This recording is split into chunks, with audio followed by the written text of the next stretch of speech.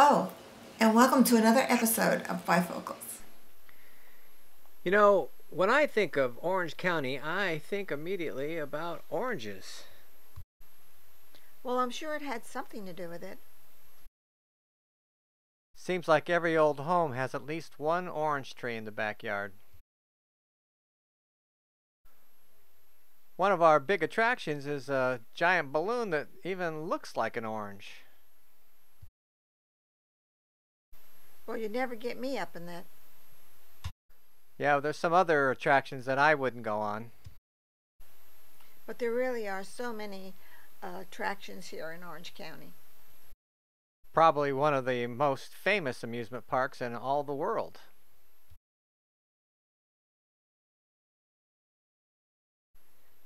And don't forget about Angel Stadium, or some great beaches like the Wedge, or Laguna, or even the one they call Surf City at Huntington Beach.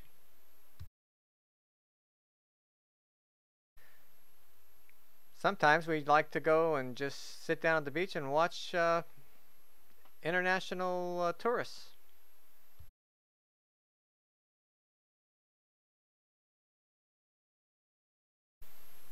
But what brought us here was the Laguna Woods Village. People come here to live, not to die.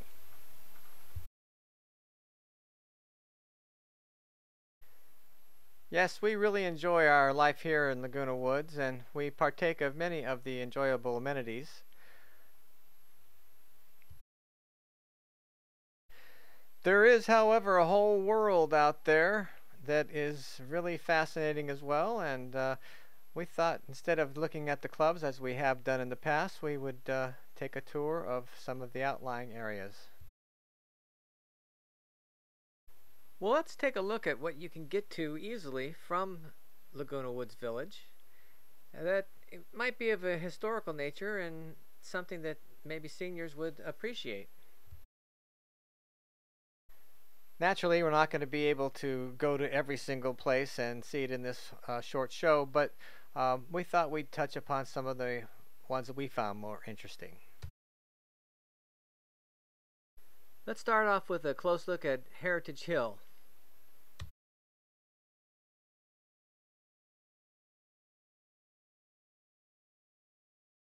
This is a place that not only has old buildings from the original settlers in Orange County,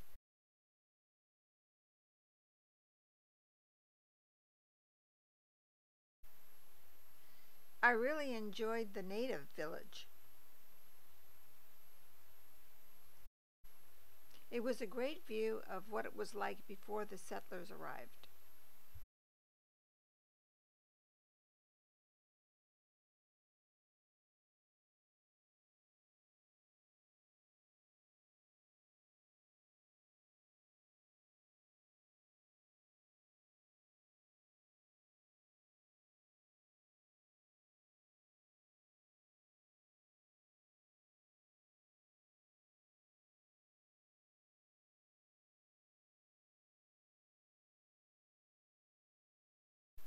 I think it's really important that we remember the Native Americans who were here before any of the colonists came.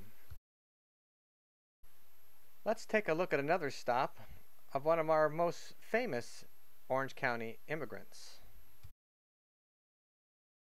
I don't claim to be any kind of expert on Helena Modjeska, not even the pronunciation of her name, which could be Helena. Well, one of those 250 clubs that we've talked about here in Laguna Woods Village is dedicated to the famous Polish actress. And we recommend that people either take this tour or go to the club's website to find out more about this mysterious woman.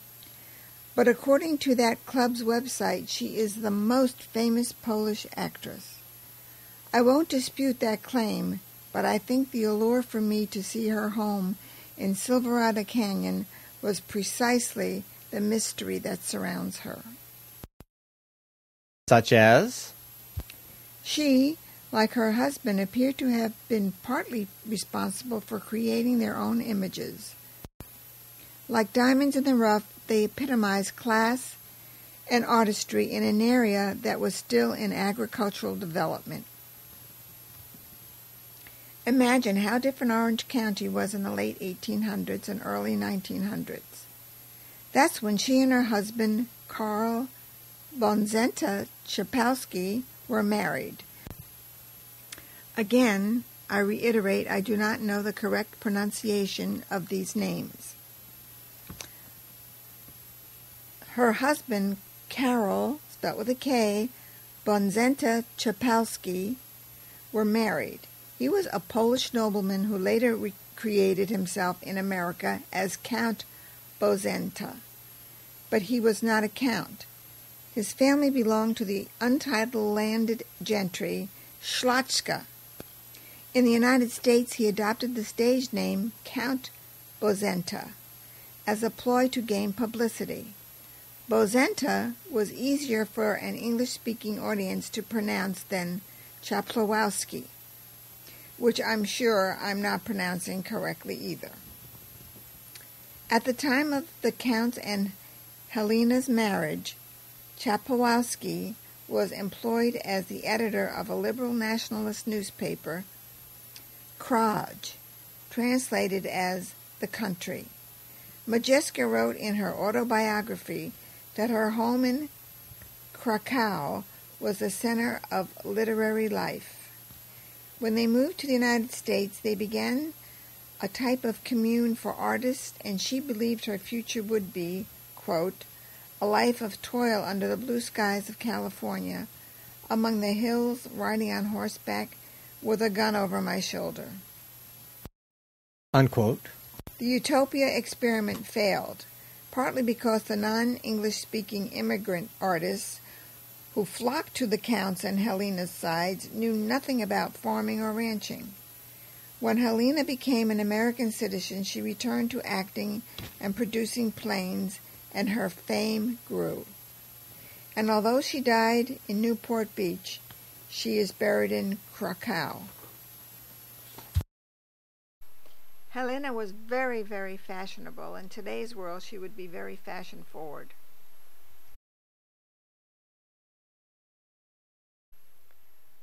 So here's a tour that we were invited to take. It's on the Orange County website. Remember, it's a very small group that is allowed to attend, so make your reservations in advance. The tour was very informative about the life of Helena and her guests. It's filled with personal items and oddities, including this stuffed cougar. It's really hard to decide which I enjoyed the most, the interior or the beautiful gardens. There's a stage that they built on the porch so that they could perform Shakespeare out in front of their house.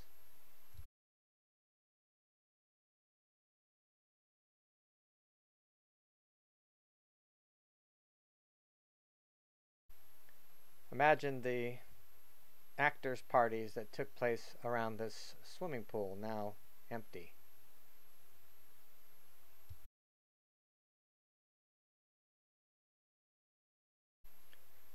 The tour actually begins inside with a very informative historical video about the life of Helena.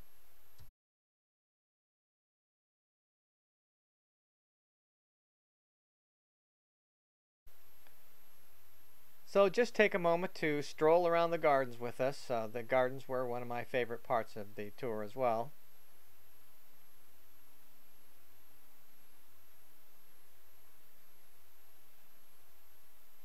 And then as we take one last look at a guest house,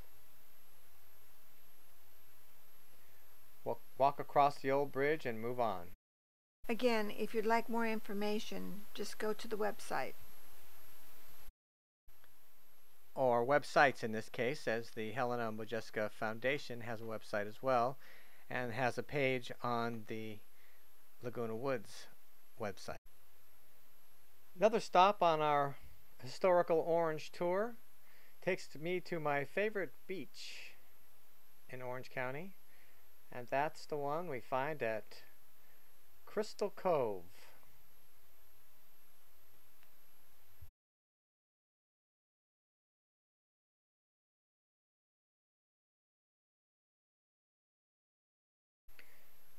Just north of what is currently known as Laguna Beach, we have stunning natural beauty and interesting historical landmarks. I think this is why they call it Crystal Cove, by the way. I found this rock filled with crystals right on the sand. The sand is also popular for wedding ceremonies, and at low tide you can get some really interesting live and petrified looks at Orange County in the past.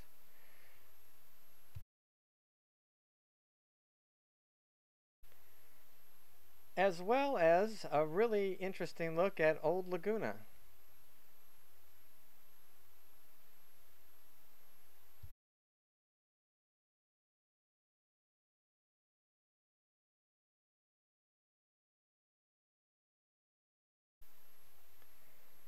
The area is still in development to a large degree.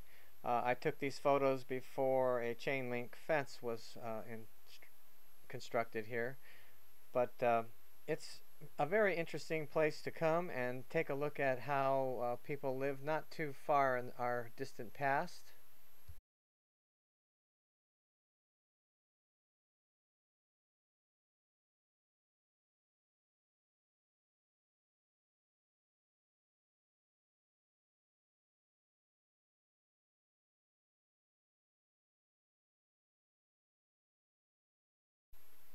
You are allowed to look inside some of the historical buildings.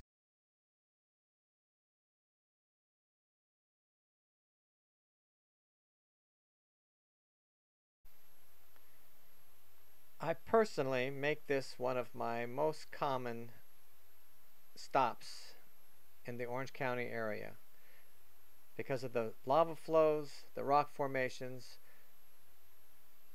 the wildlife, the views, and the solitude incredible in Southern California. I highly recommend people take a walk along the beach as we're doing now. All this beauty is but 6 miles away as the seagull flies.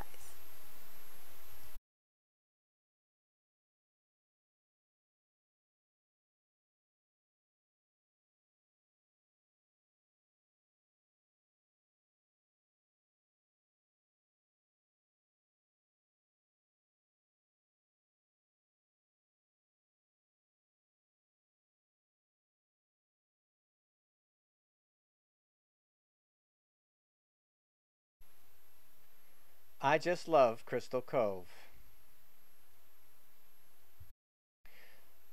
But we have to move on now to a more famous stop in Orange County. Next to San Juan Capistrano's Mission, we have Los Rios Historic District. It is the oldest street in Southern California.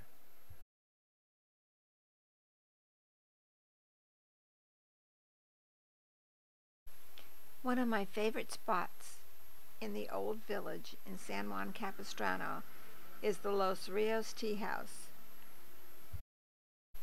And directly across the street, I found the most unique pieces in this beautiful gift shop.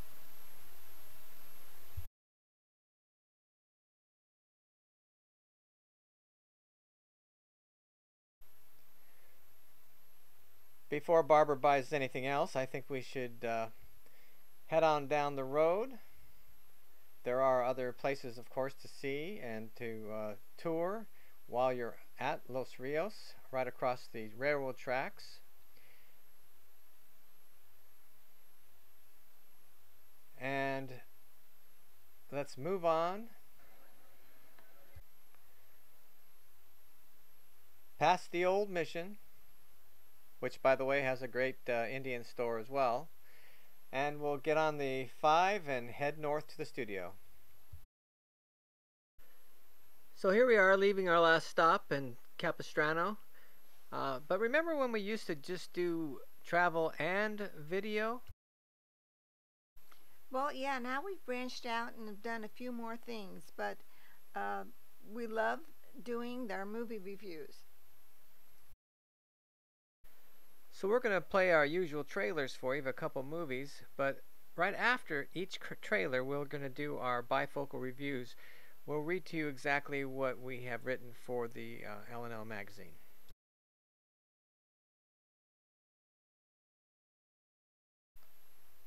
First up for your consideration is the movie 5 Flights Up.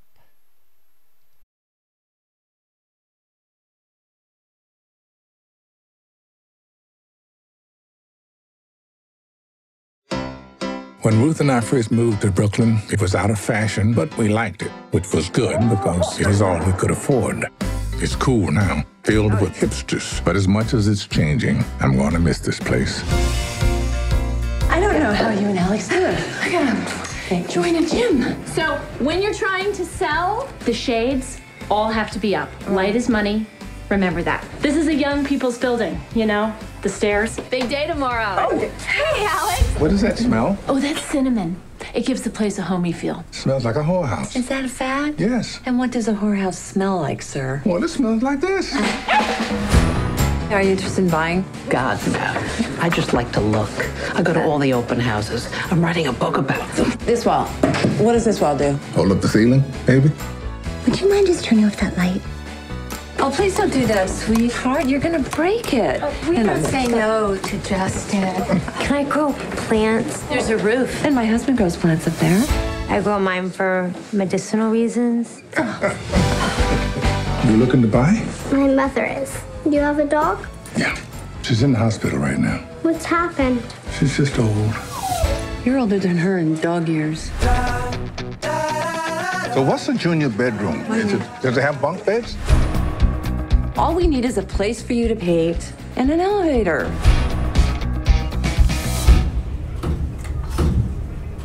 Well, the others are going to be better. Couldn't be worse. Don't even bother. I'm going to miss all of this. Look at it. And while we're moving, what are we chasing? Haven't we built a good life? I just want what's best for us. We can do whatever the hell we want. High five. Oh, why are you still paying this old lady? What old lady? Ooh, good answer. Look at this one in Brooklyn. 2 bedrooms, lots of space and light, old world charm. That sounds great, doesn't it? That's our listing, Alex. In that case, we should be able to get it cheap, right? You think? Yeah, why not? And now our bifocal reviews. Morgan Freeman has always been one of my favorite actors, but I don't think that is the only reason I enjoyed this movie. And in this film, Morgan does not disappoint because he is coupled with Diane Keaton, also a legend. As the title indicates, a married couple in their 70s were climbing 5 flights of stairs in a Manhattan apartment that they have owned together for 40 years. There is no elevator. So they decide to sell their home and find another place to live with an elevator. Their discussion to sell this property presents a plot. Their decision to sell this property presents a lot of poignant moments and reminiscing of the early years in their apartment.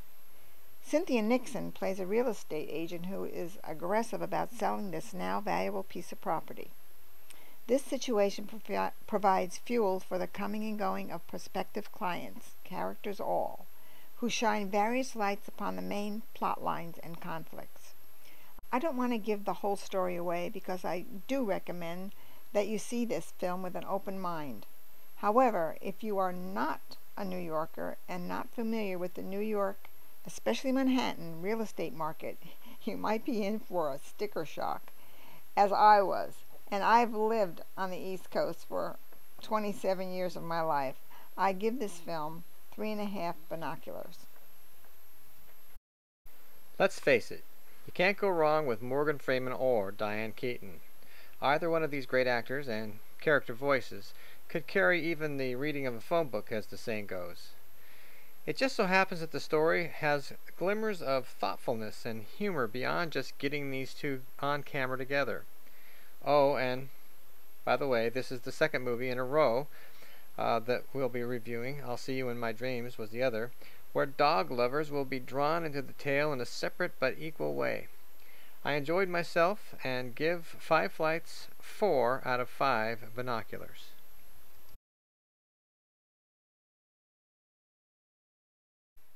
Remember, you can find all of our written reviews on L&L Magazine at legends-legacies.com.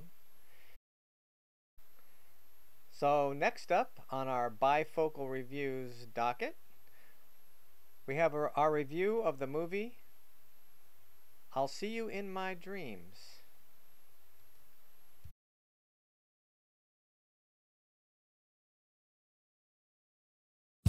Is this your first time? Yeah. Yes. Same.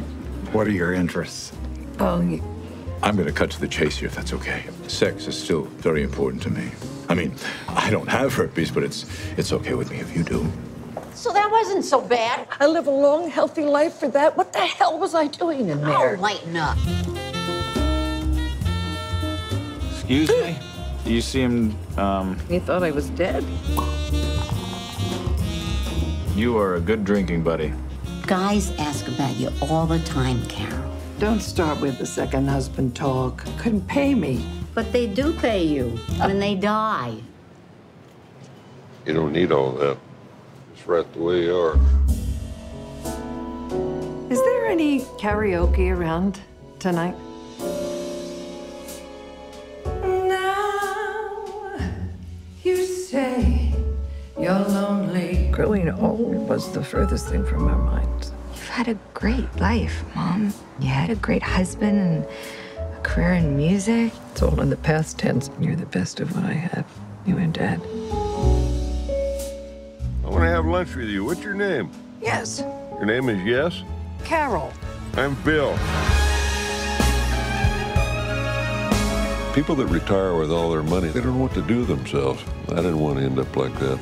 I don't like being alone.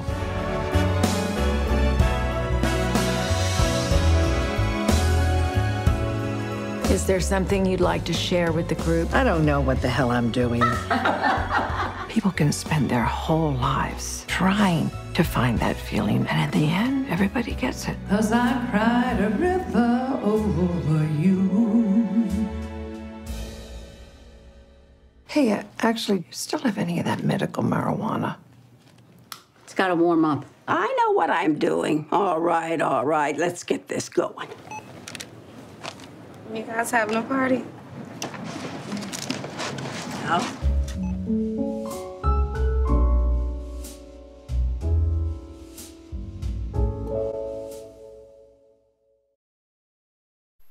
This film particularly appealed to me because, well, I'm a senior. I will draw from this some of the many gems that make the senior years golden. Keeping current, having friends, letting go of the past, and treasuring life to the utmost. The spirits ran high for all these great characters, especially the women supplied in this film. They were up for almost anything. As said so many times before, it's not the years in your life, but the life in your years that matter. And kudos to all the cast for a great job, and a high five to Brett Haley for those directing and writing these keen insight into senior living. The added bonus, Sam Elliott. He's still a hunk of hubba-hubba. If I had to pick one special scene, however, it was all the women walking home from the market with a cart full of munchies after imbibing in some California gold of their own, otherwise known as medical marijuana. This was too funny. I give it 3 1/2 binoculars out of 5. It's not a blockbuster, but it totally entertained.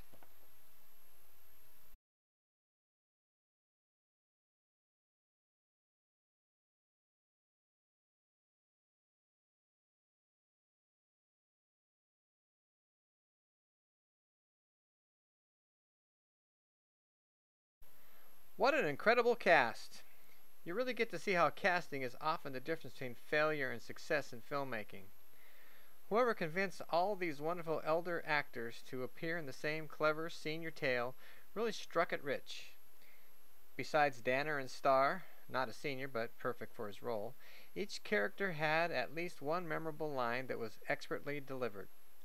This was a smart and funny and sad and poignant look at how living in the present is virtually important at any age. This film earns 4 out of 5 binoculars from me, but I won't be surprised if the award season is sprinkled with patina of silver gray hairs. That concludes our very brief tour of historical Orange County. This is not the only places that you can see in Orange County, obviously, but the ones that we feel are of particular interest to seniors. Everything you've seen today is just a short distance away from Laguna Woods Village. Until next time, Here's looking at you. Okay, don't do that. All the time we have for this episode, but until next time, Here's looking at you.